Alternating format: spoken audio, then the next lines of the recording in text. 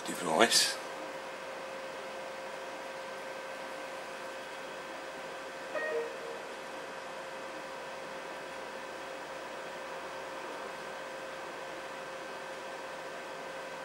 Now I'm going to solder this in with a conventional soldering iron.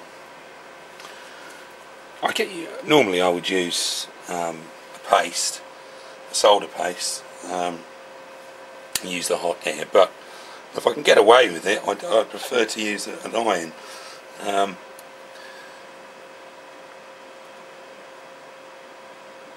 the reason being is obviously, you know, it is quite tricky. It is quite tricky using a hot air rework station. I'm sort of quite dab hand at it, but if I can use an iron, I always will. Okay.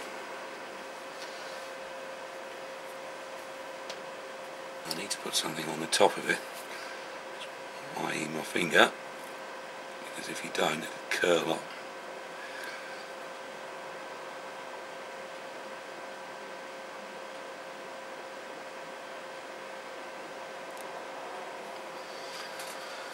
That's got it there. What I should do, solder the pins on.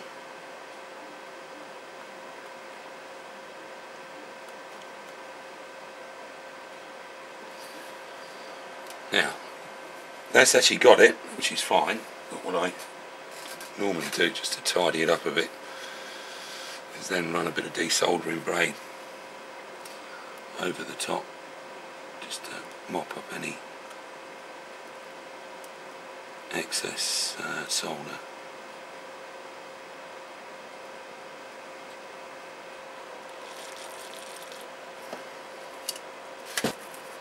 Clean any of the excess flux away. Okay, well this is the transistor we replaced here. Again, I'll bring the light so you can see.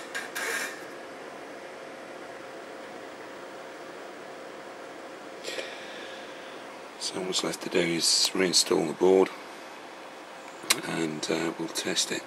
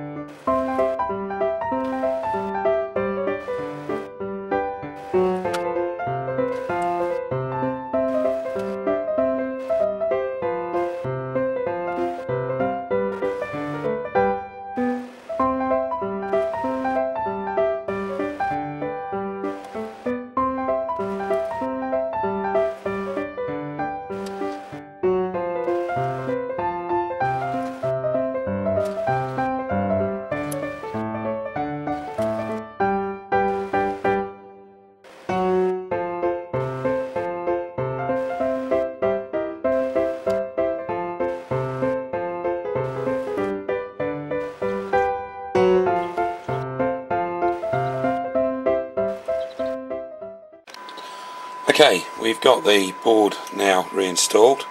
We're injecting a signal at 24.95 megs into from this Marconi test set.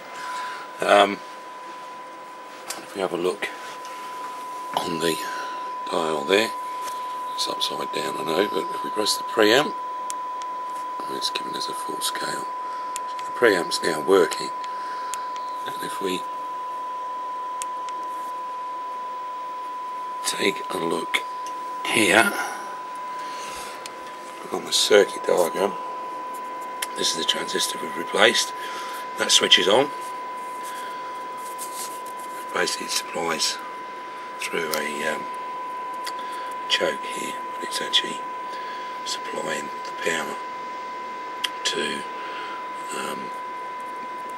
this FET. Now, if we put a meter here and measure the voltage, that's with the preamp on. We have a look at this side here, that's L703. I've just knocked it out of tune. Spin up. L703. Preamp on. Look on the meter. That's giving us 13.8 volts. Okay, and if we turn the preamp off, see it's backed off again.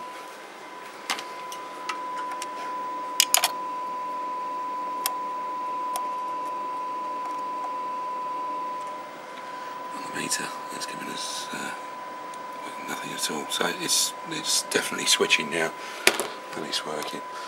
Okay, well, the next thing to do is I'll screw the well, I'm just going to go through all the basic settings, each mode, test all the bands, make sure it's transmitting and receiving properly, and we'll screw it back together, put it on soak and send it back to the customer. Okay, well, the radio's screwed together. I've been through the settings, it's all good. Still on 24.9500. So let's press the preamp. See, that's working. And go down the band. This will be the other preamp, which is, what's that set to? 14.21. And get this in.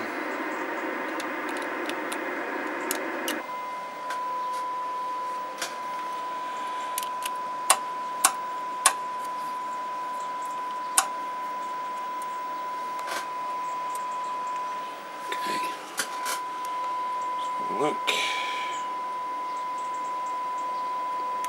preamp on, preamp off.